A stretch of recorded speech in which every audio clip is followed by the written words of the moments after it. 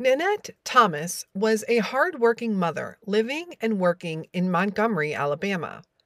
At 51 years old, she had a job at Glovis America, a company that prepares cars for shipment, specifically for Hyundai. Nanette had obtained this job through Malone Staffing and was a frontline team leader supervisor. Now, many people say they don't believe in coincidences, but a strange occurrence would be noted in Nanette's case. A fellow employee at Glovis, in fact, an employee that Nanette directly supervised, would be reported missing on April 2nd, 2016. Nanette would be reported missing less than a week later. In fact, her date of disappearance would be between April 6th and April 9th, depending on the source. Since she lived alone, it would take a few days for Nanette to be reported missing. Nanette has not been seen or heard from in 5 years. Where is Nanette Thomas?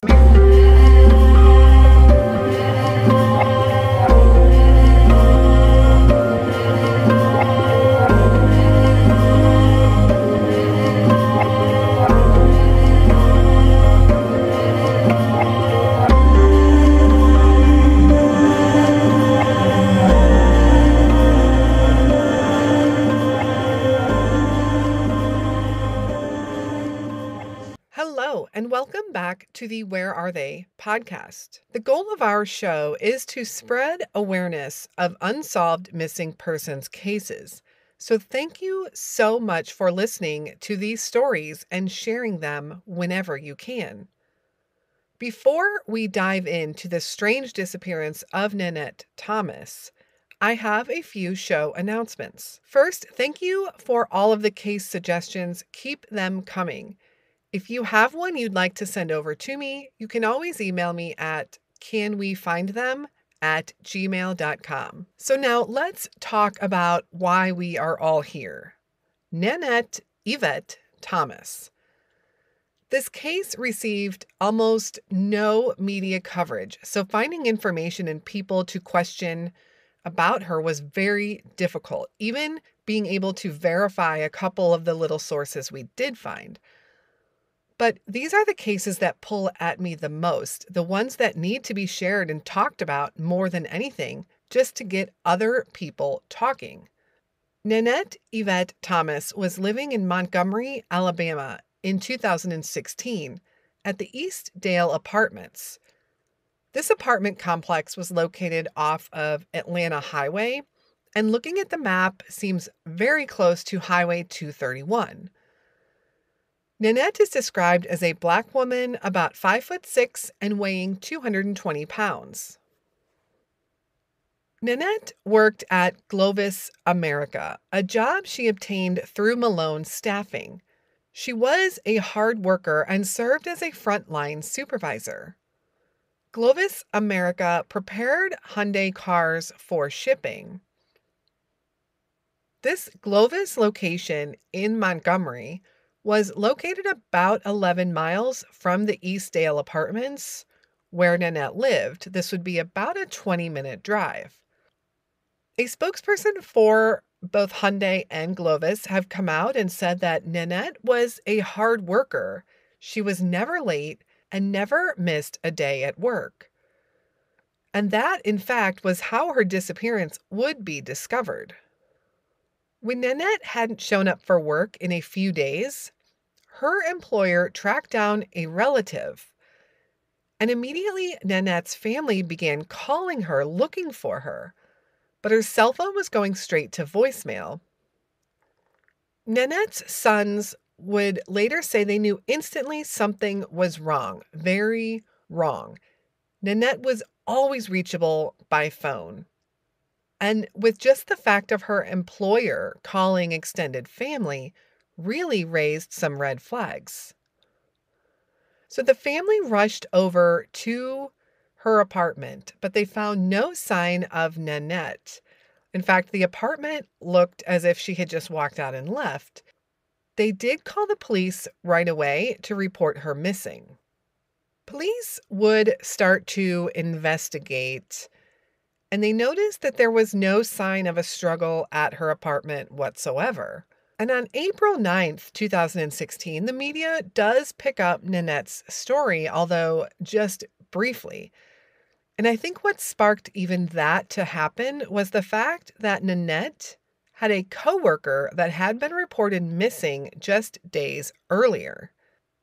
Rakeem Samuel was last seen on Saturday, April 2nd, 2016. Rakeem was an employee at Glovis and worked with Nanette. He was just 19 years old when he disappeared. Rakeem was officially reported missing on April 4th, 2016.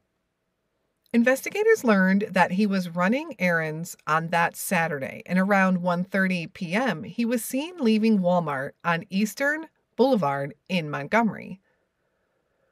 He got into a dark Nissan car, which police believed was being driven by a coworker from Glovis, and left the store. Rakeem would not be seen again, at least for a few months. When police investigated, they did confirm he was with a female Glovis coworker that day. They do not know, or at least have not said they know, who was driving the car that he got into, or even if there were other passengers in the car. It is described only as a 4-door Nissan with tinted windows. I'm not sure if the police don't know the driver or just haven't released a name to the public, but yet the interesting part is that Rakeem was with another Glovis employee the day he was last seen. Another connection to Nanette. This Walmart that Rakeem was last seen leaving was just 5 miles from Nanette's apartment. The search for Rakeem would begin, and there would be no clues or evidence leading to Rakeem. A week later, Nanette Thomas would vanish. The search for Nanette would begin also with the same results. Nothing. Nanette's car would be found on April 12th, although again, the police haven't released much information regarding her car. They did note that it was found on South Eastland Road, but they didn't indicate where on the road or how far from her apartment it was. So no results or no evidence or clues would be uncovered for a few months, that is, until June 30th, 2016. Almost 4 months of being missing, Rakeem's body is found in Montgomery, Alabama. He was deceased, and police have ruled it a homicide.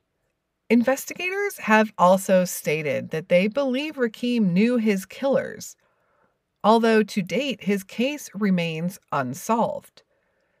His mom, Erica, raised Rakeem as a single mother and said her son was responsible, caring, and had a bright future. I'd like to play this news clip from WSFA that includes an interview with Rakeem's mother, Erica. It does help shed light on the investigation and what kind of person Rakeem was. The mother of Rakeem Samuel is making an urgent plea for the public to come forward with information that could shed light on what happened to her son. WSFA 12 News reporter Rosanna Smith has this story. That smile was so beautiful that he had, so bright. Rakeem Samuel is remembered as caring, respectful, helpful, and funny by those who knew him best. He touched a lot of people's heart. Not a day goes by Erica Davis doesn't miss her son. She says her faith plays a big role in easing the pain of losing a child. I praise God for the strength that he has put in me to be able to still stand. In April of 2016, Davis's son went missing. Months later, Rakeem's body was found in this wooded area behind me along Hopper Street. With so many unanswered questions, the family continues to make this plea. I'm pleading for help to close my son's case. If you could just come forward with anything, would be a great deal of help. Few details have been released in the 2 years since.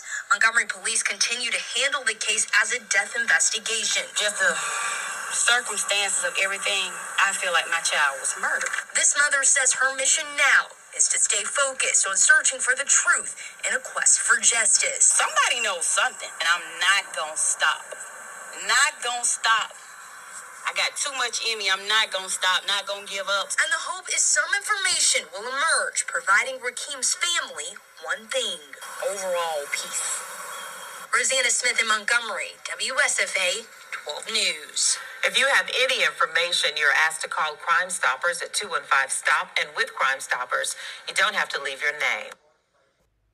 Police have stated that they don't believe that the cases of Nanette Thomas and Rakeem Samuel are related, although it is quite the coincidence. Now, Montgomery, Alabama is a populated place, almost 200,000 residents.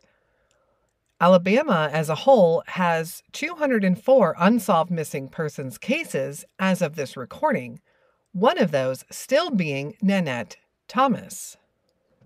As a state, Alabama has one of the lowest missing persons cases per capita, which makes it even more surprising to me that Nanette's case hasn't received even more attention than it has.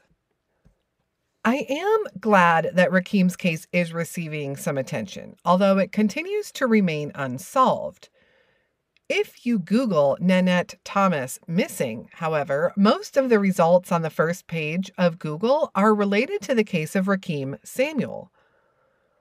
And I don't want to take away the importance of that. There are likely killers that need caught. But what about Nanette? Where does that leave her? She is still a missing person, and this is still an unsolved case. Nanette's sons and her niece talk to the media as much as they can, it seems, although it hasn't resulted in a lot of coverage. And as someone who does do a lot of research to report on cases, I try to look at it from the standpoint of the media. Why wouldn't this case receive more coverage? And we know there's a lot of factors that play into that, a lot of it being the other news they have to report, or what else might be going on in the world or in the local area at that same time. Our Where Are They podcast typically covers one case a week. A news media outlet covers multiple stories daily. On-air news clips, such as the one you heard regarding Rakeem Samuel, can receive a quick 2-minute clip. While I am sure there were some news clips for Nanette when she went missing back in 2016, those clips have not been archived and I could not locate any. Only a couple small news articles, all referencing the same facts of the case, the few that we actually do know. So even with so little to go on, I have some questions about this case, a lot of which could probably be answered if the police would speak out more publicly with what they know. But again, we just don't know if they are not telling us something or if it is just that they don't know anything. Here are a few questions that I have. Question number 1. Was Nanette involved in any relationships, dating or otherwise? With the exception of her 2 sons and a niece, who lovingly refers to Nanette as Aunt Nettie, no one was ever mentioned in connection with Nanette.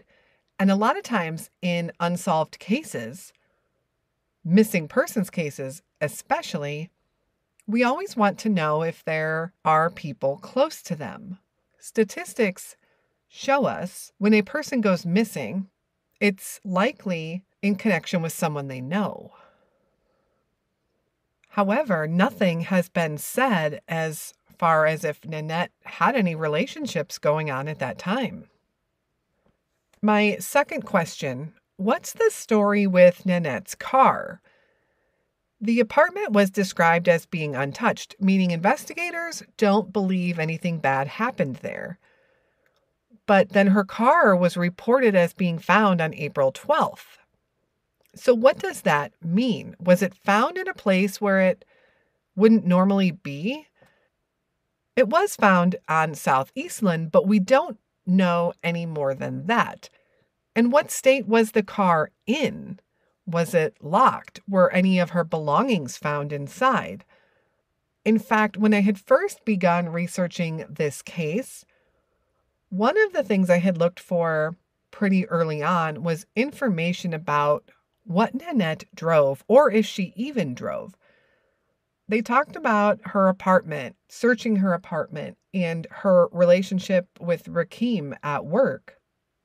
But nothing was ever talked about if her car had been located. In fact, it was a little blurb piece of information that I did find that mentioned and confirmed her car. So the situation with investigators locating her car leaves me with a lot of questions about that. And question number 3, who were Rakim's coworkers that he was with the last day he was seen? I know this question is in relation to Rakim's case in particular, and I know police have said they don't have any evidence to lead them down the path that Nanette and Rakim's cases are related, but I'm not so sure. It seems such a coincidence. And I just have some questions about those other coworkers. If they were other coworkers of Rakim's at Glovis, what was their connection to Nanette at Glovis, if anything? So other than Glovis being the common denominator between Rakim and Nanette, there really isn't anything else to link the two of them. But with such little information, I don't think it can be ruled out completely that these cases are unrelated, especially since they happened a week apart. With all unsolved cases, especially missing persons cases, I don't think anything should be ruled out until there is evidence to prove it. Again, with so little to go on here, it's hard to even come up with some theories. But here are a few theories talked about in Nanette's case. Theory number 1, Nanette left on her own accord. Now, there is nothing to believe this would have ever happened in Nanette's life. She was a hard worker, a devoted mother and aunt. There was no indication that this was something Nanette might have even been thinking about. But again, I don't think this can be ruled out quite yet. And it is, of course, a more hopeful outcome than the others. And I have read up on missing persons cases that have been solved where the person just wanted to start a new life. Take the case of Jay Holsinger. Jay disappeared from Ohio in 2011, and according to reports, his wife in Rio Grande, Ohio, reported him missing after he left for a job interview and never returned. He also left behind twin sons and a daughter. He would resurface later that year in Missouri, after many people speculated he had met with foul play, as, again, it wasn't believed that he would have left his children and family. Again, not that I believe that has happened to Nanette, but I think we need to keep an open mind. And all avenues need to be investigated. Theory number 2, Nanette had memory loss and walked off. Not a high probability of this happening, especially in a high populated area, but again, it's been known to happen. Is she out there and she just doesn't know who she is or where she belongs? The third theory, foul play. The police have mentioned they suspect foul play in this case, but it's just hard to see what the motive would be. Who would harm a hardworking 51-year-old mother? Perhaps a robbery gone bad? It doesn't seem to make a whole lot of sense to me. What would they take from her? Was she accosted outside of her apartment? And where is her body? Police have leaned towards this theory, and maybe they do have some tidbits of information they're keeping under wraps, which is a very important thing to do in an investigation. But again, without any clues and without Nanette's body itself, we just have no idea. The disappearance of Nanette Thomas is baffling. Someone knows something, and we need someone to come forward and talk. Nanette was last seen wearing a white tank top, a pink pullover shirt, and white capri pants. She stands 5 foot 6 inches tall and weighs approximately 220 pounds. Nanette is a Black woman with black hair and brown eyes. If you have any information as to the whereabouts of Nanette Thomas, please call the Montgomery Police Department at 334-241-2651 or Alabama Crime Stoppers, whom promises anonymity and offers reward money for any information leading to Nanette Thomas. Crime Stoppers can be reached at 1-800-392-STOP or 1-800-392-7867. Again, you don't have to leave your name. You don't have to give any personal information whatsoever. This is a case that we're going to continue to investigate, and if we can learn more details, possibly we will do a follow-up episode. Make sure you are following us on Facebook and Instagram, as we regularly share news and updates there as well. Remember, if you have anything to share or cases to request, you can always email me at canwefindthem@gmail.com. So again, we have a case here that needs more media attention, needs to get people talking. We just need one good tip to solve this case and find Nanette Thomas. Please share Nanette's story any way you can. And thank you so much for listening to Nanette's story. I know there isn't much to go on here, but hopefully we can change that by getting people talking and sharing. Nanette's family needs answers. We will be back again next week with another episode of Where Are They? And until then, stay safe and hug your loved ones.